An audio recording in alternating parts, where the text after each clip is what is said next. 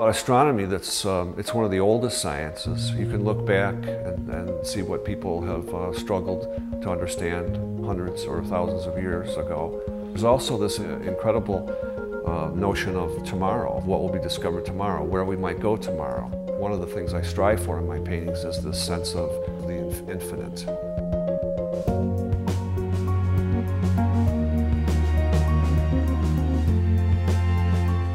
Leonardo da Vinci, he looked at art very scientifically, and his very famous comment is that art is the true daughter of science. Anything that you do creatively, I think the more you can become intimate with it, the more you can delve into it, almost like a scientific approach. It's to your advantage. I often think about, in creating a painting, there's sort of different levels that you begin. There's this sort of general view of the thing. But as the days go by, you go down to different lower levels of scrutiny, and once you've established the composition of the piece and the overall tone of it, you kind of reach down to lower levels of understanding what it is you're painting. You become more one with the subject. You become better informed about the subject.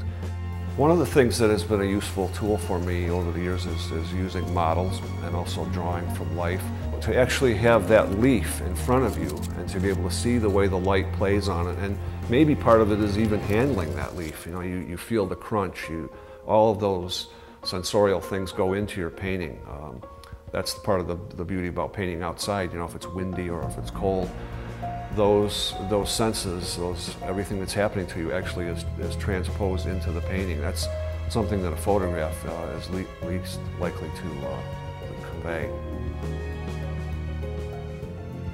One of the things that I've been involved in since I was a child was sky watching or astronomy. I think growing up in the space race had a great influence on me. I spent a lot of time looking through telescopes and appreciating nature at that level.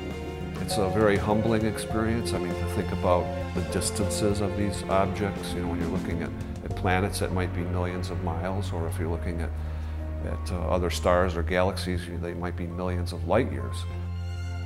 When I paint a night sky, I'll try to be accurate in terms of the positions of stars. So someone looking at the picture might recognize a constellation or the position of the moon relative to a planet. But at the same time, I've become more aware that there's this connection between the large and the small. And for example, when you look at the spiral of a snail and then the spiral of a huge galaxy, it's almost as if nature is speaking to you. It's showing you that there's a continued harmony throughout. Looking at the stars and with the macrocosm is to think about the microcosm. You can view a universe within a drop of water.